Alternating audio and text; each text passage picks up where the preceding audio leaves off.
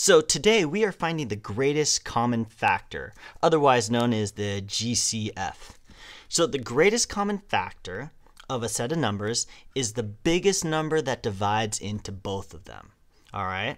So for example, 36 and 42, you kind of have to ask yourself, what's the biggest number that will go into both of these?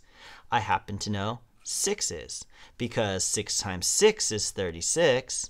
6 times 7 is 42, and there's no number bigger than 6 that will divide into both of them. All right? So it takes a little bit of thinking. It takes a little, well, you have to know your times tables. All right? Now, it starts to get trickier though when you have algebraic expressions that you're trying to find the greatest common factor of. So the easiest way to do this is to find the greatest common factor in pieces. For example, 4x squared and 10x to the 5th power. Let's start with just the numbers first, okay? So if you've got 4 and 10, what's the biggest number that divides into both 4 and 10? Well, if you think about it, 2 is, all right? Because 2 times 2 is 4, and 2 times 5 is 10, all right? Now let's look at the variable part. We've got x to the 2nd power and x to the 5th power. What's the biggest number that goes into x to the 2nd power and x to the 5th power? Well, you can think of x to the 2nd power as x times x. You can think of x to the 5th power as x times x times x times x times x. So what do they have in common? Well, they both have an x times x in them. In other words, x to the 2nd power is the biggest number that goes into x to the 2nd power and x to the 5th. Because x squared times 1 gets me this, and x squared times x to the 3rd gets me x to the 5th. All right?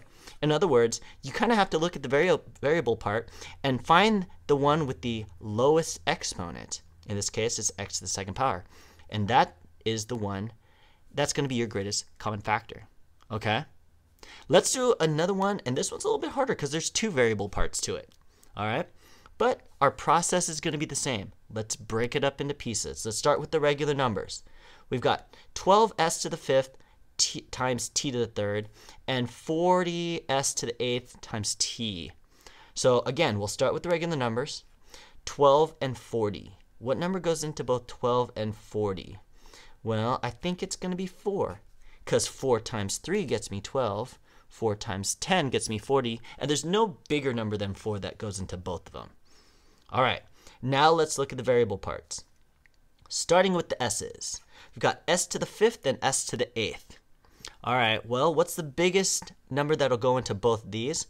Well, since s to the 5th, that exponent is smaller than 8, I know s to the 5th is the biggest number that'll go into both, because s to the 5th times 1 gets me that, and s to the 5th times s to the 3rd will get me s to the 8th. All right, so it's got to be s to the 5th. And finally, let's do the t's.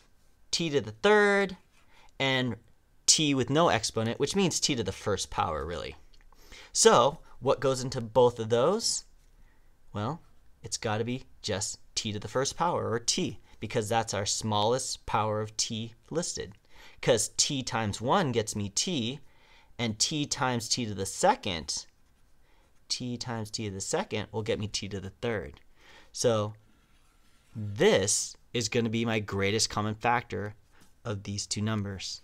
All right? So go really slow with these. Go step by step. Find the greatest common factor of each piece, and then just put them together at the end. Hopefully you found this video helpful. If you did, please hit that like button. Also subscribe because it really helps us out. But with that being said, good luck on your math, and I will see you next time.